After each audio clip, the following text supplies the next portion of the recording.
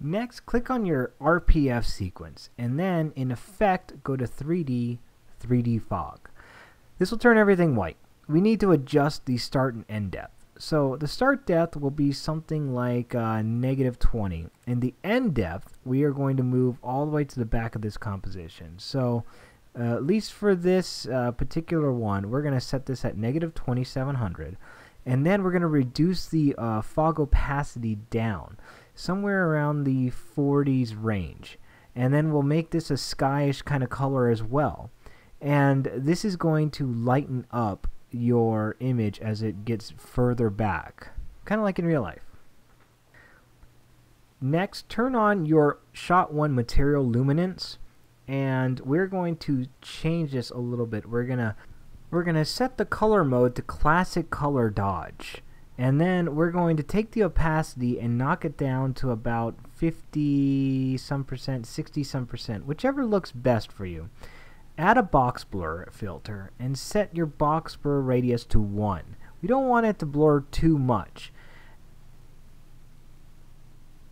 And as you can see, turning it on and off, what a drastic difference that Luma channel actually makes.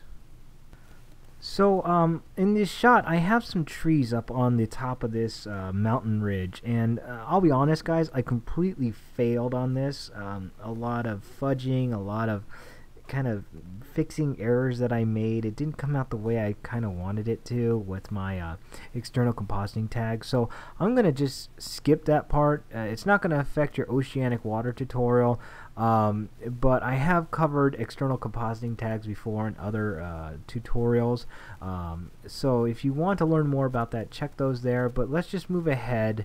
And again, sorry about that guys. I expected this one to be a little smoother as I'd done more, but yeah, the tree thing did not come out the way I expected it to. So let's just skip ahead.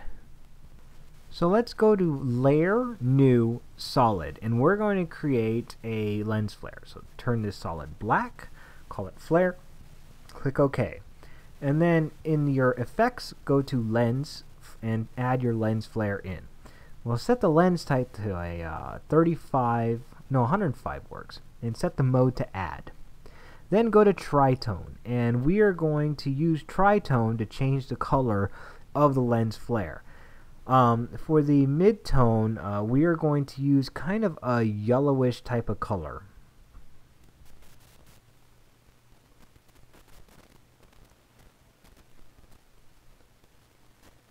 Perfect. And let's go ahead and click on lens flare, and we will move the center of the flare all the way above the actual shot. So it's kind of like you can see the sun, but it's not in frame.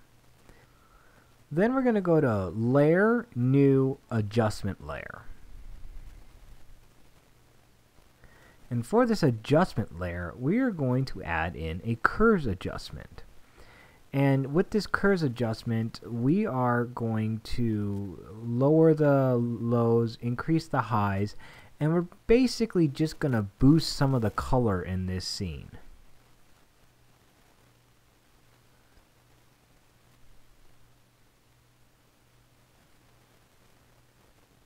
Then we'll go to each of the channels. We'll boost up the blues, we'll boost up the greens, we'll pull down the reds a little bit, and it should give us a really nice image overall. Finally, select your background skies. The blue's really not popping out on this, so we're going to go to the background skies, add a curves adjustment to it, and we are going to select bring the intensity of the sky down a little bit so the blue sticks out a little more, and we'll even go into the blue channel and pop that a little bit as well.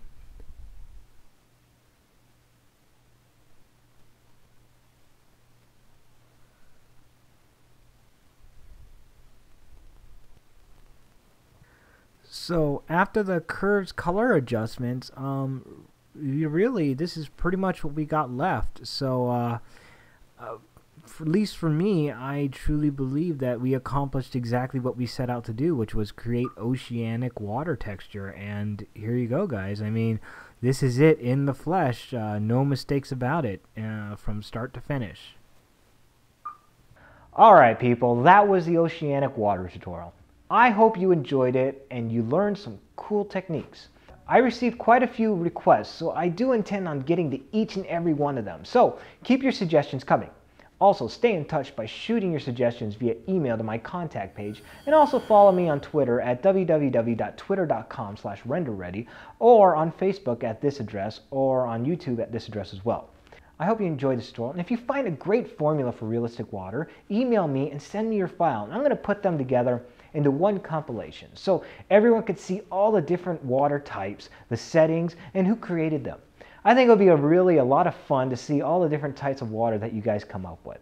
So, in closing, this is Al from RenderReady.com, and thank you again for your time.